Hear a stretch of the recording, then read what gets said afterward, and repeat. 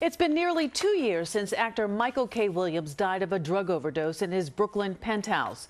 Williams' nephew made the tragic discovery and has been working to save lives ever since. But today, which is recognized as International Overdose Awareness Day, his nephew visited a center in the Bronx that's making a big difference. Eyewitness News reporter Marcus Solis has the story. There you go. Sure, they're having fun, but this is movement therapy. Clients at Samaritan Daytop Village in Mott Haven developing trust and coping strategies.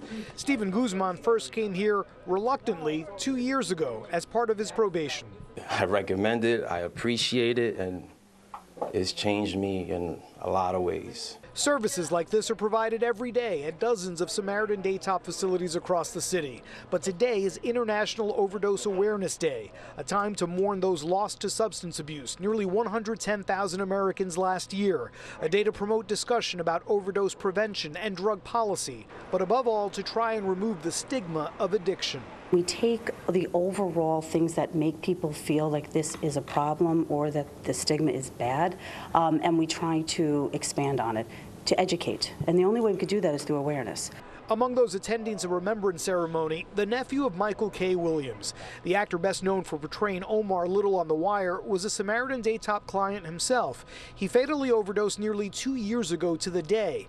Dominic DuPont found him. I could see Michael understanding the importance of elevating this conversation about treatment and the importance of saving lives.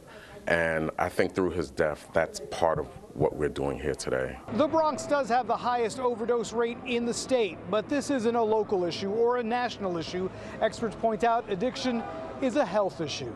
And it's just like any other disease where there is a proven treatment that works. And that it's sort of a lifelong process. I got you, baby girl. With plenty of resources available to help on the road to recovery.